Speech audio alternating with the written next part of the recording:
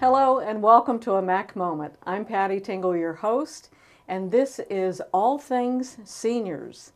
Mac Moment is a production of PAC 14 in cooperation with MAC Incorporated. And for those of you who are not familiar with MAC Incorporated, MAC is the Area Agency on Aging for the Lower Eastern Shore.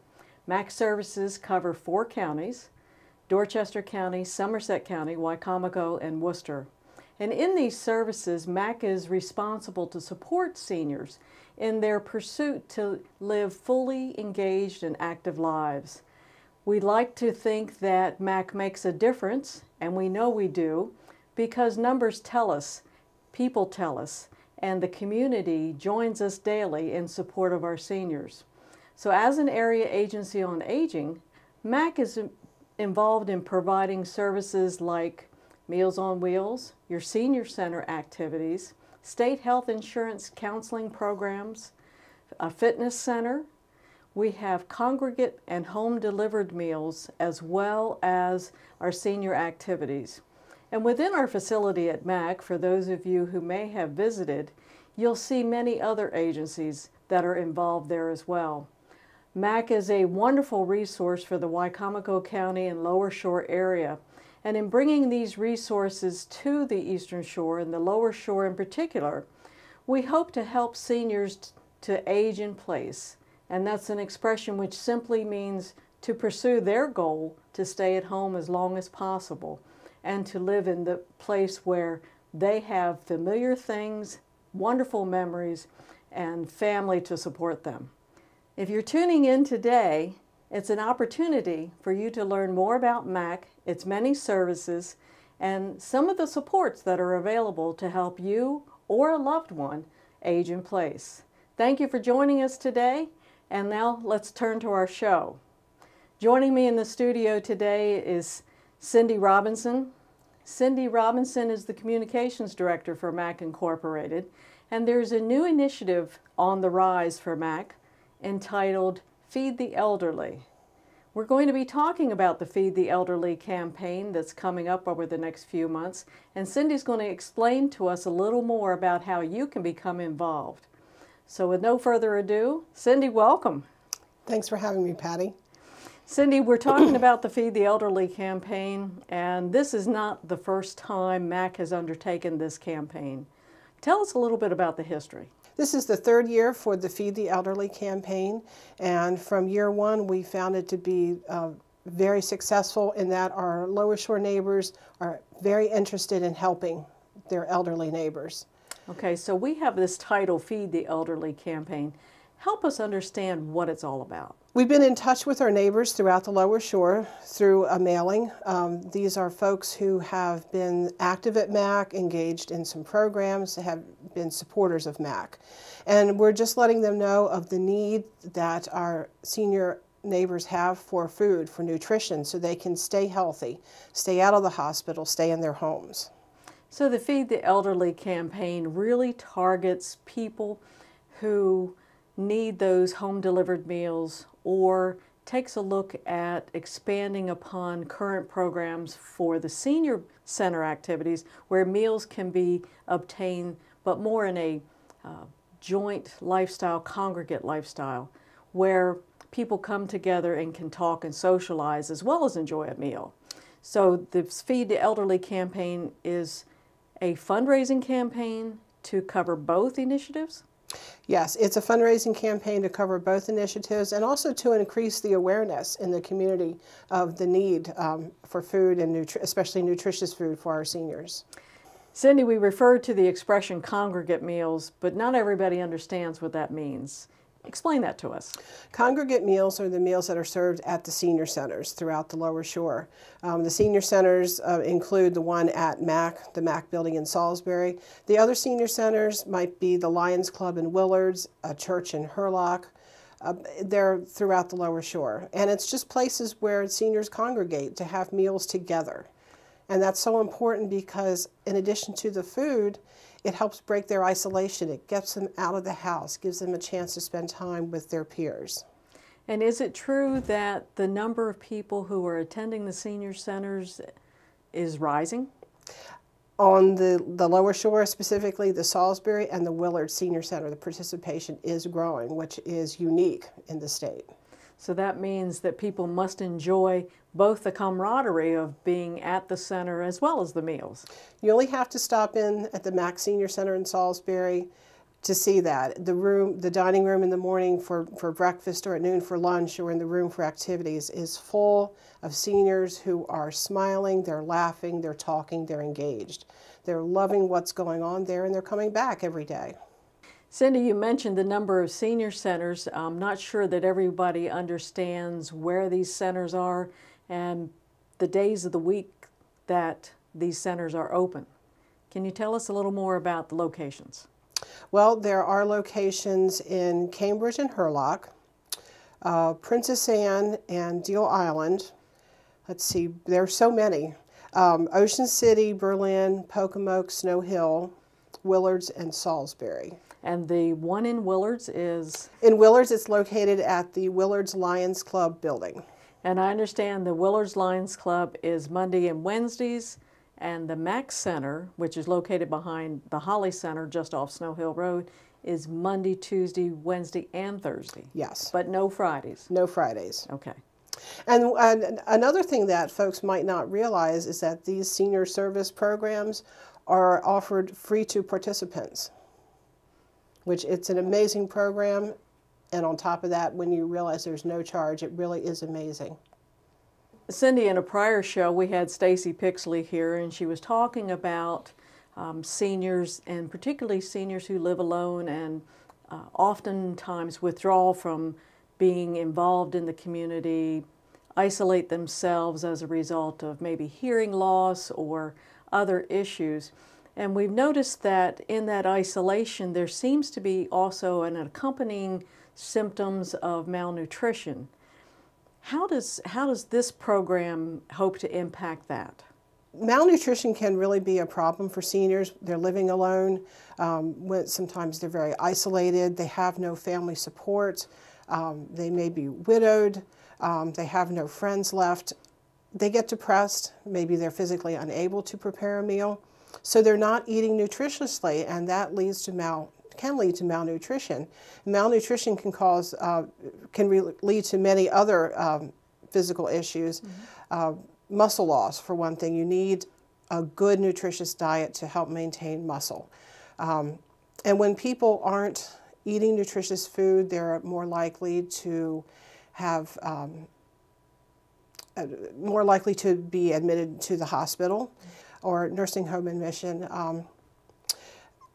Another good part about the meals program, especially the Meals on Wheels program, talking about the isolation, is that when the driver delivers the meals, that's a human contact for that person during the day to help break that isolation and let them know that they are cared about. Lifts their spirits, and it's also a safety check because that driver does not leave the meal on the front steps. One of the parts of Meals on Wheels is that they make the eye contact, they make the personal contact.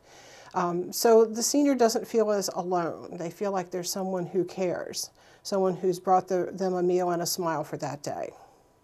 It's interesting that we tend to sometimes think of food as the cure-all, and we think about the Italian families and the mothers who create the big meals and always come in and eat.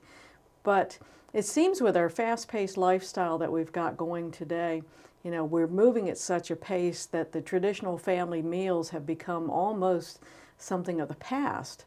And then when people age, and as a result of family changes and the empty nest or family dynamics shifting, we have people who are now 65 plus, either living alone or living a less active lifestyle. And that food or that meal doesn't seem to take on the importance of the day for the family communication. It's now, I'll just get a little something and sit down and maybe watch TV while I eat half a sandwich, or don't think about fruit or how some of those vegetables are really going to help me stay healthy. And by staying healthy, I'm not inclined to perhaps fall as often, and I can get more active in my own home, my own community, with my church, and yet we don't make these connections. Where food was once such a valuable part of our family communication and our connections, now it's just something that has become less and less important. I know that you've experienced in your caregiving role some issues around healthy meals for your loved ones. What words of advice do you have for caregivers? Mealtime, I remember growing up, mealtime was so social. I mean, it was a time to sit around the table and interact with family and friends. And as you said, in today's fast-paced lifestyle, that's less and less possible. You know, my husband and I are both caregivers for my elderly mom, and we found it extremely important that she has that good, nutritious meal every day. And one thing that we have found to be invaluable is Meals on Wheels, because we do know that it's a healthy meal. There's a little bit of the social aspect when the driver brings the meal. But it's also, there's so many facets to caregiving, and to know that meal is taken care of, at least, you know, one good nutritious meal, and then every little bit helps. There's so many other things that you want to do when you're caregiving for a relative. You know, you would just like to be able to sit down and play cards for a couple hours. And having a meal ready gives you more time to be able to sit and enjoy things that you know your loved one would also enjoy. And it's so hard in today's society where most people work. It can be a real challenge to find time to prepare a healthy meal. And that's where MAC Services is just so invaluable to help provide that meal. You make a valid point in that sometimes, you know, we want to do as much as we possibly can, but time escapes us, and we have the obligations of our own families. We have the obligations of supporting our families through our jobs, and now we have the additional obligation of an extra home, the maintenance of an extra home, and then worrying about that loved one who may be at home alone, and how we can keep them comfortable, keep them well fed and nourished, and attend to their needs as well. So it's an extra concern or an extra worry that the Meals on Wheels program can help lighten that load. How does a person find out about the Meals on Wheels program? You can find out more about the Meals on Wheels program by calling MAC at 410-742-0505 and ask to speak with Linda Hearn. So when a person calls MAC and they speak with Linda, what type of information will they be asked to provide? The Meals on Wheels program is not based on financial eligibility. The Meals on Wheels program is intended for folks who have some physical issues that prevent them from preparing a meal at home. It might be an issue of they're not able to get to a grocery store, there's no transportation. They might have a physical disability or illness at the time where they cannot stand at a stove and prepare food. But it's intended to help those people who are just physically not able for one reason or another to provide themselves with a nutritious meal. When we make the call and we go through the process, and sometimes there's a home visit involved, we want to also remind our viewers that this is not once you enroll in the Meals on Wheels program, it's forever and always. It can be a short-term sort of opportunity, a matter of a few weeks or a few months. It doesn't have to be somebody who needs meal deliveries across the years, but it could be somebody who needs meal delivery from across the years. So it's a combination. Do I have that right? Yes. Well, one example of short-term Meals on Wheels might be when someone is discharged from the hospital. And as they're growing stronger, they just need a little bit of help, and Meals on Wheels can provide that little extra help. I know when we talk about people being discharged from the hospital, oftentimes, you know, when we're going through that discharge process, there's just lots and lots of instructions, and here's some new medications that you may not be familiar with, and here's some side effects. So it's more important during that phase to stay nourished so that we understand maybe what those side effects of new medications are doing, and it's not the side effects of malnutrition. So Meals on Wheels and the nutrition program at MAC really does play a valuable role for many seniors. Tell us, what has been the feedback that you've gotten for the Meals on Wheels program? The comments I've gotten from Meals on Wheels recipients, it's just amazing. People tell us that they don't feel lonely anymore because they have that person that comes to their door and will leave them a smile along with the meal. They will tell us that before Meals on Wheels, all they had to eat in a day's time was a sandwich. I mean, they couldn't prepare much more, they couldn't afford anything more. They tell us it was often a choice between medications and buying food. So it's not people who just want someone, they don't want to prepare a meal. It's not that. It's people who really need it in many different circumstances. And sometimes the comments are as simple as, I need Meals on Wheels to live. So MAC is busy preparing meals, is busy delivering meals. I understand that MAC doesn't do this by themselves, that volunteers get involved in delivering meals. Yes, we have a lot of folks who will come out and volunteer and help us with delivering meals. One wonderful example is the Rotary Club of Salisbury. It's been, I believe they're in their 15th year of they handle one meal route for us, and the club members take turns. And that's been a wonderful experience for them from comments I've heard about it's been an eye-opener to what some of our senior neighbors are faced with, but it also gives them a deep feeling of satisfaction that they can help their senior neighbors. Now, MAC partners in order to get meals into homes, and in Somerset County they partner with the Somerset Commission on Aging. In Worcester, it's the Worcester Commission on Aging, and in Dorchester, it's Delmarva Community Services. So we were talking earlier, there was a phenomenal number attached to the number of meals delivered last year. How many meals did MAC deliver last year? Last year, MAC delivered nearly 80,000 meals throughout the Lower Shore. And that's delivering to a person at home throughout the year? Yes, 80,000 times. So 80,000 visits, 80,000 smiles. Well, let's talk a little bit about the senior centers, because people come together to talk and have a good time at the senior centers, and they share a meal there. How many meals were provided through your senior centers? Through the senior centers, 45,000 meals last year, and that's at a network of 11 senior centers throughout the Lower Shore. And that's just an amazing number.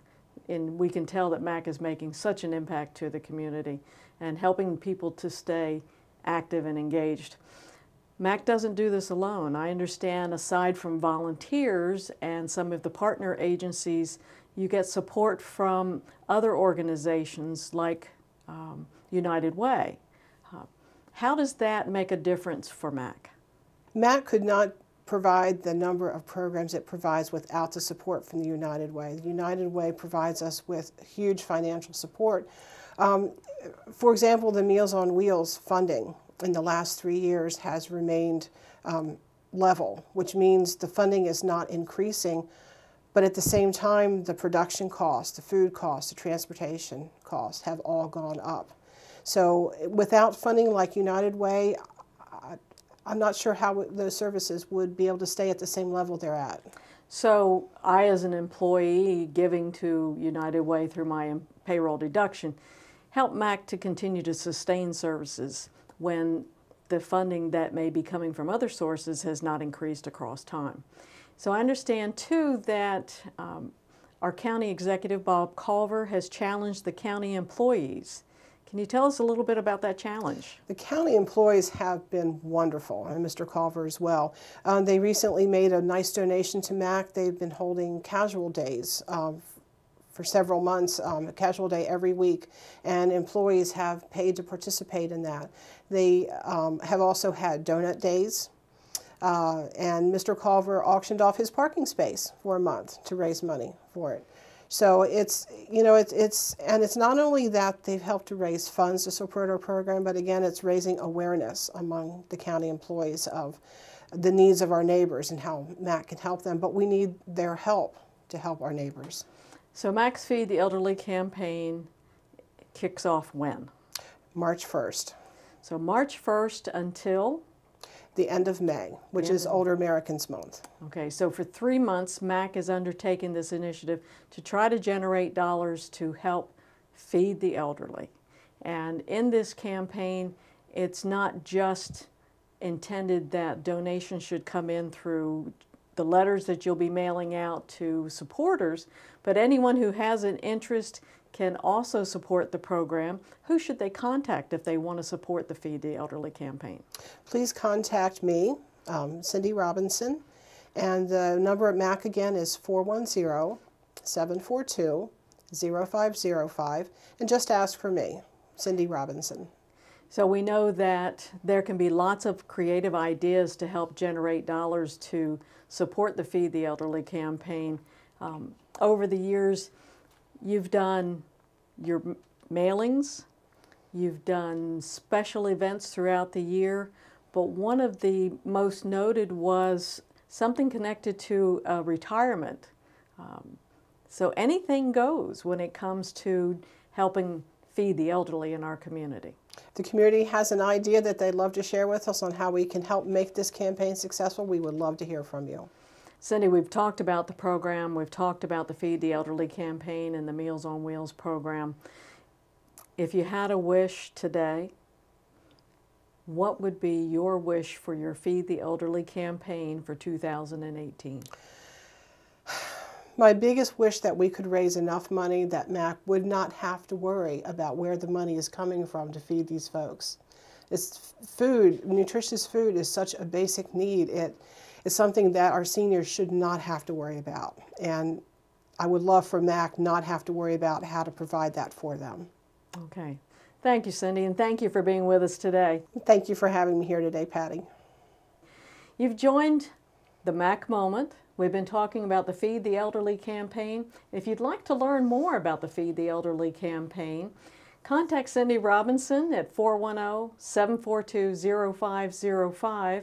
I'm Patty Tingle, your host. Thank you so much for joining us at a MAC Moment. And to all of our friends throughout the Eastern Shore community, have a wonderful day and eat that nutritious meal.